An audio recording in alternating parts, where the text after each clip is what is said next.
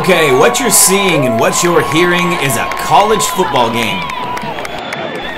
Unless you're sitting behind this couple who refused to sit down the entire game. Even when a small child was complaining that she couldn't see the game, and the entire crowd behind them was chanting, "Sit down," these super fans, this diehard BSU couple, would not sit down. Yeah, stand up. They're standing up? What do they need to do? They need to sit down. Yeah. Got it, Meredith. Because my mom... Don't be that person. Daniel with the tackle. They're blocking my mom's 3-yard gain.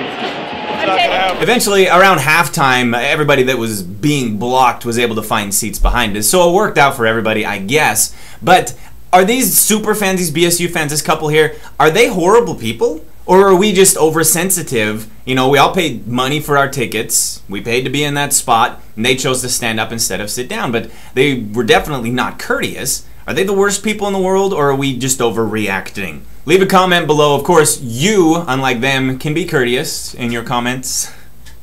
And make sure you subscribe at the link.